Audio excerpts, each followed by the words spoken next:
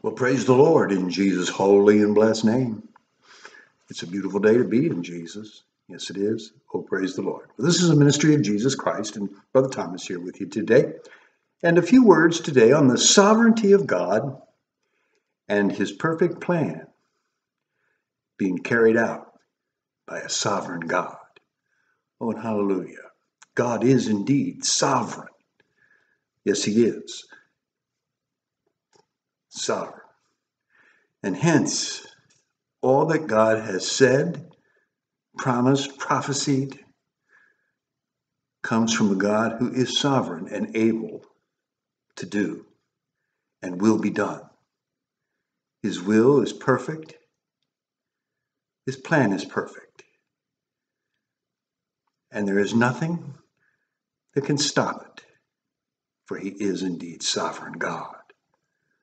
There is nothing, no one who can thwart the plan of God, the sovereignty of God.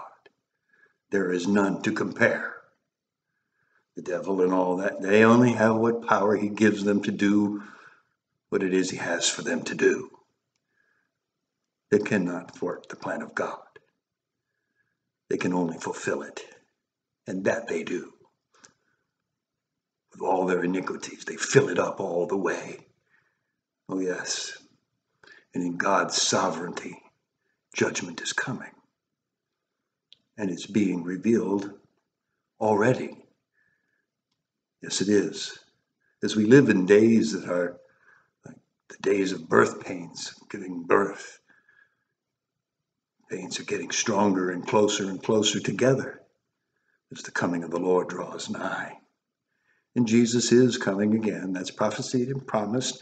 As he came the first time, he will come the second time.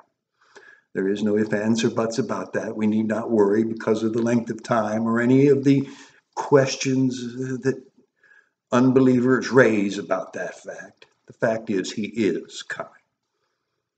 And here's another fact about the sovereignty of God. He has given us his word, this book right here, the Bible, and it is his inspired word.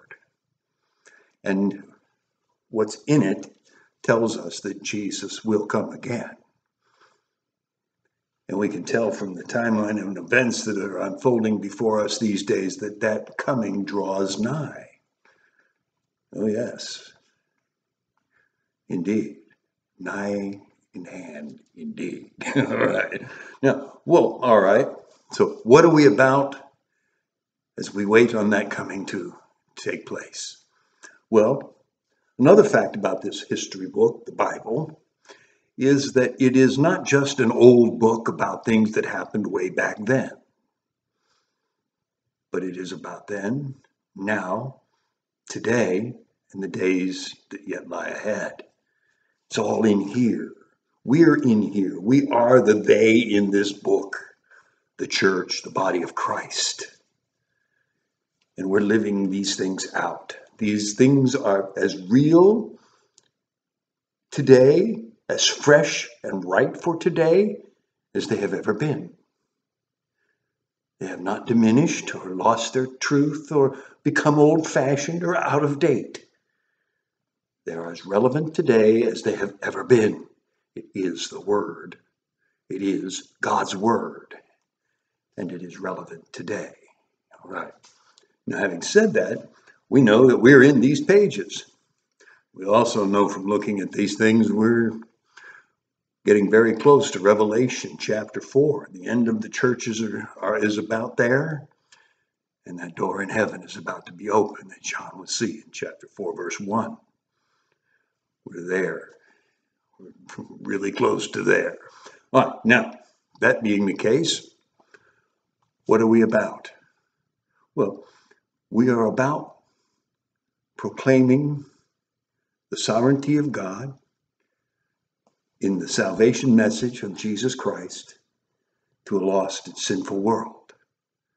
We are about walking by faith, not by sight, in these things, giving witness and testimony to the very sovereignty of God, knowing with full confidence that he whose mighty hand we have been humbled under, that we might speak boldly the truth of God to the lies of the world.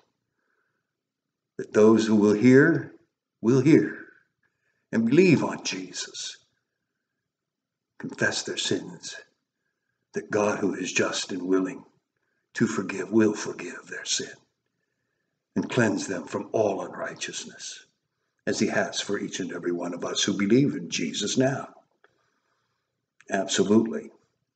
And God's plan is a sovereign plan with a timing to it. Nothing happens too soon or too late, or oops. No oopses. A perfect plan. In John chapter 11, we read of the raising of Lazarus from the dead. Excellent example of God's timing, and his way being far above our ways, and his thoughts being far above our thoughts. Now, Jesus gets a message that Lazarus is sick, and they're asking for him to come.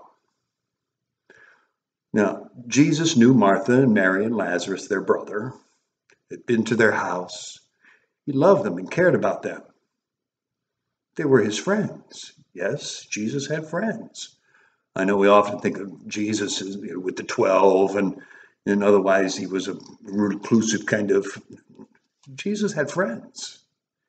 There were people he knew and talked to and conversated with, hung out with. And Martha and Mary's house was one, Lazarus, their brother.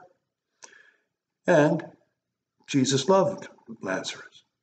He had a special place in the Lord's heart. So they send for him. Now, it's important that we know that he has this personal relationship with them, because it really adds to the depth of all of this to know that. They're not talking about coming healing some stranger he's never met before, or doesn't know, or have any relationship to. This is someone he knows and loves and cares about. But yet he tarries 2 more days in the same place. He waits 2 days before he tells the disciples it's time to go. Lazarus is asleep. And they get all confused by that, and Jesus has to explain, no, Lazarus died. Okay? But it's like sleep, because I'm going to go wake him up.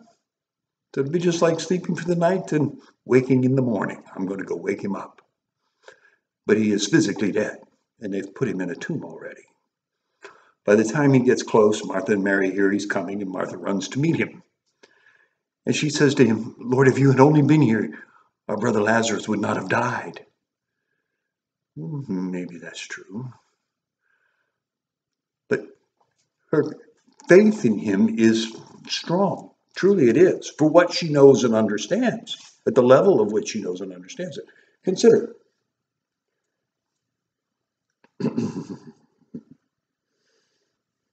Then said Martha unto Jesus, Lord, if thou had been here, my brother had not died. But I know that even now, whatsoever thou wilt ask of God, God will give it thee. All right. Pure faith. Simple trust and faith in God that even though Lazarus was dead now, whatever Jesus would ask the Father would do. God will do it.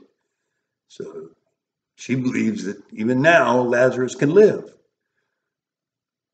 It's a simple, beautiful faith. Indeed. Now, what she's not thinking about is what we also know and have already mentioned, the fact that Jesus really didn't need to come there. He could have healed Lazarus' sickness from where he was. But not doing it that way is now going to put this event in a light that is 10 times more profound and revealing of God's sovereignty and the person of Jesus Christ than had he just spoken it back then. This is going to be an eye-opener. As Lazarus' eyes will open, so will many others, to the power of God. And Jesus answered, or saith to her, thy brother shall rise again. And he says this in kind of a way that leaves it an open-ended kind of statement here. Let's see where Martha goes with what he says. Martha saith unto him, I know that he shall rise again in the resurrection of the last day. Good answer. For what she knows, she's obviously been listening when those conversations are taking place at the house. Understands the resurrection at the last day. Pretty good. All right. Jesus said unto her, I am the resurrection and the life. He that believeth in me, though he were dead, yet shall he live. And whosoever liveth and believeth in me shall never die. Believest thou this? Wow. One of the 7 I am statements. Jesus is the resurrection. I am the resurrection and the life. There is no resurrection without him. He is the resurrection of my life. He makes resurrection possible. Yeah, he does. What Jesus does here in these events and brings about makes all resurrection possible. Yes, indeed. He is the resurrection and the life. Believest thou this? And here's Mary's or Martha's very simple but perfect response for what she knows and understands. She saith unto him, Yea, Lord, I believe that thou art the Christ, the Son of God, which should come into the world. Aha. That's the very same thing that Peter would say when Jesus would ask them, who do men say that I am? And they say, well, some think you're Elijah, some think you're, He says, who do you say that I am? Peter would answer, thou art the Christ, the Son of God.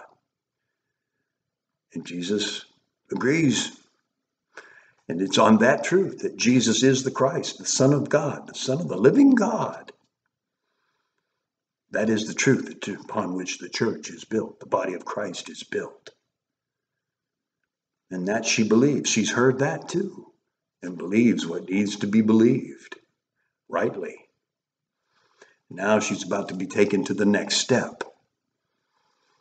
Indeed. So now they're getting in. She runs back and tells Mary, and Mary comes, and basically the same conversation takes place. And Jesus will go to where Lazarus is. And there's all the mourning and the weeping, and the women who come with Mary are weeping, and Mary's weeping, and he groans in his spirit, and he's troubled, and sighs within himself. So show me where he's at. Show me where you've laid him. And they go. And he stands out front. Says a prayer. Now he's not praying because he needs to pray and ask God to do this thing. He already knows. It's all set. It's good. They're doing what God has planned for them to do. But for the people to hear, that they might know. Yes. He prays and asks the Father. And then what does he do?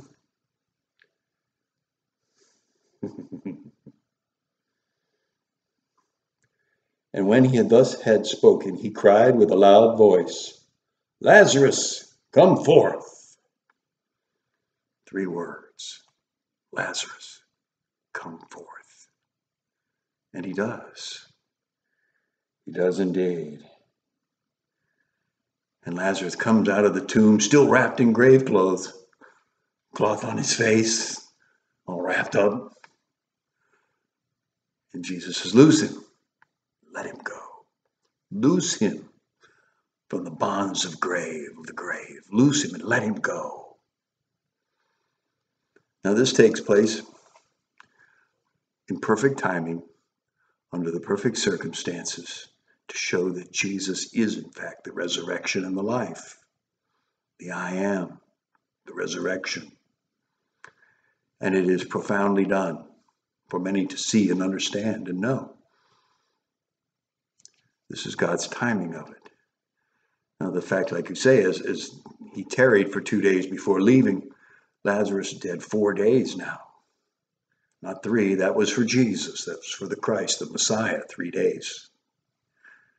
But 4 days. One point he said, but by now he stinks, his body stinketh. The decay would have set in at 4 days, for sure. Not a problem. Remember Ezekiel's graveyard, the valley of dry bones. There is no problem here. And Lazarus comes forth. All by a proper timing and planning of God. Jesus didn't arrive too early. He didn't arrive too late. He arrived right on time. And as the plan would have it, it is a glorious witness to the sovereignty and power of God, to the person of Jesus Christ as the Messiah, the Christ. Thou art the Christ, the Son of God. He is indeed. Beautiful truth. And to know that God is sovereign over all things, life, death, all of creation. God is sovereign. The winds and the waves obey him. He can enter in and step out of his creation at will. There's no place in time that he has not already been and does not already know. He knows the depth of your heart's love for him. He knows the sin of every sinner. He knows. And the plan that we are watching unroll like a scroll before us in the Word of God is unrolling before us, and we see it. And we know that these words are true and that there is life in Jesus Christ and Christ alone. The sovereign will of God, the perfect plan of God, perfect plan of salvation. Oh, that we might know and live in a love for God. Chosen to love God as God has loved us and offered his love. We receive and give that love as he has given it to us to receive and to give. The sovereign plan of God at work in each of our lives, walking us day by day in a plan that will bring us to completion. For we are his workmanship, created in Christ Jesus unto good works, that we should walk in them, that God hath before ordained that we should walk in them. The finished work of Jesus Christ, his shed blood upon the cross at Calvary, his death, burial, signifying his physical death, as Lazarus had been put in the tomb. And on the third day he rose. Jesus is alive, our God, a living God. Our Savior is a living Savior. Our Lord, a living Lord. And there is none like unto them. None, not even any, not one, can even compare. So today, as we watch these things unfolding around us, the birth pains of a second coming, we can know with blessed assurance that God's plan, God's hand, God's will, God's all is sovereign, it is divine, it is perfect as he is perfect. Oh, praise the Lord as we walk in Jesus' name, filled with his Spirit, proclaiming his truth.